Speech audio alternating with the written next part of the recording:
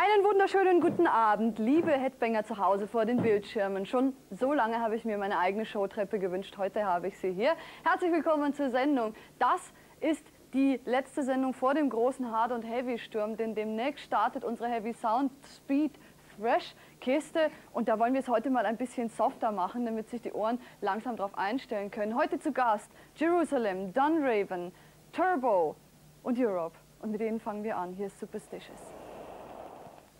Es ist toll, wenn man die Leute, die man gerade im Video gesehen hat, dann plötzlich um sich sitzen hat. I feel great, all these guys around me, good looking, and it's wonderful. Hello, Europe. Hello. Hi.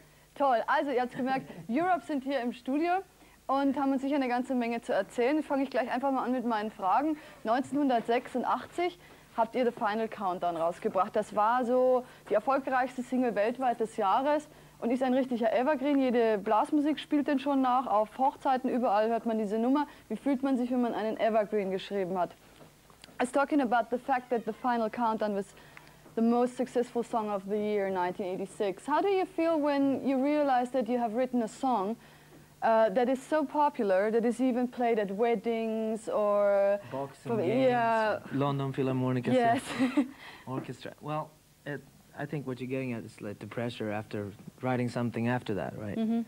Yeah, it was kind of a pressure in the beginning, but we got back to just the old ideas and started playing together. So things came together in this new album. I think it's more mature, a little more bluesy, and we really like it.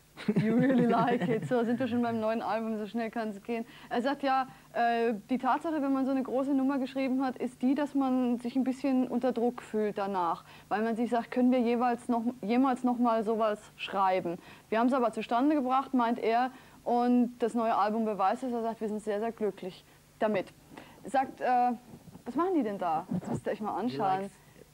He eats microphones, actually. Yeah, He is the microphone. Before I started with this band, I ate microphones. So I can say you were a professional microphone eater. Yeah, exactly. Right. Aha, hier sitzt ein Mann, der von sich behauptet, bevor er bei Europe gewesen sei, wäre er ein professioneller Mikrofonfresser gewesen. Das nur am Rande, hat mit meiner Frage gar nichts zu tun. Also ihr habt das neue Album jetzt gerade.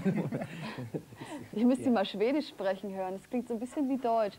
Just talking about the fact that Swedish sounds similar to German. But no, let's talk about the album and what you have done within the last 2 years. I mean, I bet that your life has changed a lot. Yes, I think we're living in a suitcase. In the suitcase? Yeah, actually, we have chairs and beds in the suitcase. Yeah. No, we've been traveling since a long time now, but we're getting used to it.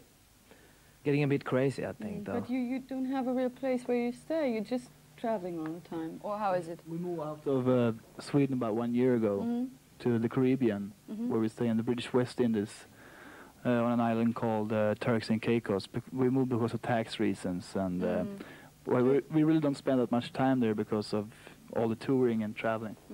At least you're very honest about that. Wenigstens sind Sie sehr about tax reasons. Why not? Why not? Nein, ich habe Sie gefragt, wie habt ihr denn so seit dem Erfolg die Zeit verbracht? Ihr habt jetzt das neue Album gemacht, habt ja sicher auch noch irgendwas zwischendrin gemacht. Sagen Sie ja. Joey sagt, wir leben nicht aus dem Koffer, sondern wir leben sogar im Koffer. Da haben wir sogar unsere Stühle, Tische und Betten. Koffer, that's suitcase. Yeah. Learn some German on the show. Und er sagt auch, wir haben eigentlich gar keine Zeit gehabt, zu Hause zu sein. Also wir sind vor einem Jahr aus Schweden rausgegangen und haben uns eine... Sie sagen alles nach. Und haben sich zwar auf einer Insel niedergelassen in der Karibik, aus steuerlichen Gründen, wie er ganz ehrlich hier zugibt. Aber im Grunde sehen Sie davon auch nicht viel, weil Sie wahnsinnig unterwegs sind. Wir werden nachher noch ein bisschen weiterreden. After the next video we go on talking. Let's look at Cherokee. Cherokee von Europe. Und genau die sind heute in der Sendung. Fühlt ihr euch eigentlich noch als richtige Hardrock-Band? Wie seht ihr das so? Do you see yourself or feel as a real hard rock band still? No, we're not. We're getting more and more into Swedish folk music. We're beginning to playing hambo, for instance, and we're gonna feature some what do you call it, accordion on the next album. And Joey's gonna play some trumpet, and Key is in for saxophone. Let me try to answer it. Nein, das muss... First let me try to explain this. Das war ein kleiner privater Scherz von ihm hier. der sagt, nee, wir fühlen uns nicht mehr als Hardrock-Band, denn wir werden bald schwedische Volksmusik machen und einer spielt hier Saxophon oder Trompete oder Akkordeon und solche Sachen, ja, und er hier als Volkssänger. But back to the serious matter. Yeah, I think all the influences it was actually. I guess. I believe you. Let me take the not serious answer. I guess all our influences came from the 70s, like UFO and Lizzy, MSG, Deep Purple. And we have a lot of those influences still in us, so I would consider this music hard rock, definitely. I mean, but we don't, I mean, we're getting a bit tired of all these, you know, heavy hard rock or light or whatever, because it doesn't really matter to us. We write what we think is right and play what we think you know, what we want to do. Also Joey glaubt schon noch, dass sie eine Hardrock-Band sind und er sagt, wir haben halt unsere Einflüsse aus den 70er Jahren und im Grunde sagt er, ist es aber auch gar nicht so wichtig, wie das jetzt heißt, was wir machen, denn wir machen das, was uns gefällt und was wir machen wollen. Das ist eigentlich auch ganz gut. Trotzdem, meine Frage, es gibt viele Leute, die auch jetzt mir so schreiben und sagen, spiel doch nicht immer Europe in der Hardrock-Sendung und so. Habt ihr denn Feinde? Habt ihr denn Feinde? Ja. Ja. Habt ihr? Schon. Ja. Tschüss. No, I was asking if you have enemies. Oh.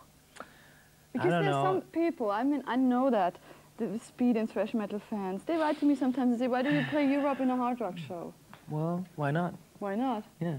So you don't think you have enemies or people that really I don't think like enemies. What do you think? No, I don't think this whole question is actually, I don't know, but I think it's somehow the music we are influenced of is a music that was called hard rock. And that's bands like Deep Purple or UFO. And I think we sound more like those bands than any of these new bands. So you shouldn't be compared to them at all? Not really. Yeah. And I think still it sounds like hard rock to me. Also er ist auch der Meinung, er sagt, für ihn ist das auch Hardrock und er findet, man sollte das eigentlich alles auch gar nicht miteinander vergleichen, denn sie haben ihre Einflüsse aus den 70ern und Leute wie die Purple zum Vorbild gehabt. Jetzt frage ich euch was ganz anderes. Ja? Natürlich. Gut, okay. Gut. Schön, ja. Habt ihr eigentlich Schwierigkeiten mit der Tatsache, dass ihr so unheimlich schnell eine Teenie-Band geworden seid? Habt ihr manchmal das Gefühl, dass ihr beweisen müsst, als Musiker ernst genommen zu werden? When your career started out, all of a sudden you had a very fast, very quick career and you became what you call a teenage band. Don't you think sometimes that it takes a lot of effort to be taken seriously as musicians? Yeah, but in our case, we started in 1980, and me and John here is from the original lineup. It was called Force, and since then we've done 4 albums. And we've been struggling a lot, doing a lot of tours in Sweden, and a thing happened with the Final Countdown song that it got so broad, you know, and suddenly it was a strange thing happening. It was because unexpected the media, to you. yeah, because we just made an album, right? But the media was like painting us like you said, teen rock Of course, band, yeah, whatever. because you're all good-looking guys. I mean, Yeah, but what we else don't can have to I say? apologize for that because we can't help that, you know. Yeah. But we're musicians and we played for a long, long time. And I guess that's the bottom line. Ja, also er sagt, für uns war das alles auch ein bisschen unerwartet. Wir haben schon seit 1980 Musik gemacht, die beiden sind vom Original-Line-Up der Band Europe. Und er sagt, wir haben sehr hart gekämpft und sehr viele Clubs gespielt und wirklich hart gekämpft, um an diesen Punkt zu kommen. Und ganz plötzlich kam der große Erfolg. Und er sagt, die Zeitungen kommen her und bauen irgendein Image auf und stecken dich in irgendeine Schublade. Er sagt, und plötzlich waren wir eine Teenie-Band, wollten wir eigentlich gar nicht sein. Und das war natürlich schon ein bisschen ein Problem. Naja, aber ihr habt ja noch viel Zeit. You still got time ahead and you can show what you can do. Yeah, that's right. And this new album, I think, shows a bit that we're getting the right direction. Out of this world. Future plans? It's a big world tour ahead coming up. And we're going to start in India, in Bombay. When? November, 11th of Okay, November. will you make it to Germany? Oh, Yes, yeah. absolutely. We do Asia and stuff before Christmas. Australia and Japan. And after Christmas, we do Europe. Okay, great. So we get to see you very soon. Ich habe Sie nach Zukunftsplänen gefragt. Er sagt, in Bombay geht die Welttournee los. Und man wird, when was that? In the end of the year you come to Europe? Beginning of next year. Okay, und See you in January. so im Look Januar out.